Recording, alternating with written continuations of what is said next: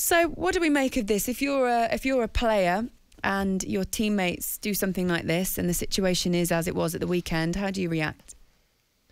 Did you start by saying it's a light story? Yeah, I was being facetious. Sorry, this is the point, Andros. I just sit back in my seat and go like that. Never done.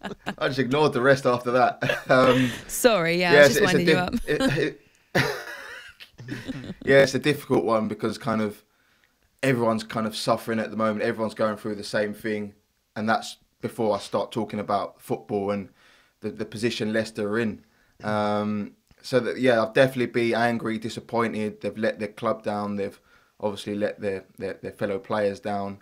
Going into such an important game against West Ham, which is pivotal to yourselves getting the Champions League football, and you just do something needless. Like, things are opening back up soon anyway. Just wait a few weeks until it's legal and you can do it without having to put phones in a bag and kind of try and keep it a secret, because nowadays in football, with the media and what have you, with people trying to trip up footballers, you're never going to host a party and get away with it. There's always going to be somebody who's going to be looked to exploit you and sell something to the newspapers, and that's exactly what happened. So yeah, it was wrong what they did. They were rightly punished, and unfortunately Leicester paid for it on the weekend against West Ham. But yeah, it's done now, and hopefully they can move on and get their season back on track. They won't be the only ones. There are lots of cases of things like this happening at the moment during lockdown, people breaking rules. They are the ones that got caught. How long do you think it takes to win back the trust of your manager? Because they've got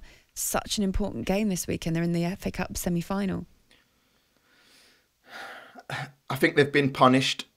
They obviously did wrong. They were punished. They disrespected the manager. But I think now is the new week. If they get their heads down, if they train hard, I think they'll be straight back into that squad, providing they do get their heads down, they do apologise to the players, to the fans, to the general public, and get back to playing football. I think they've been punished and they'll move on now.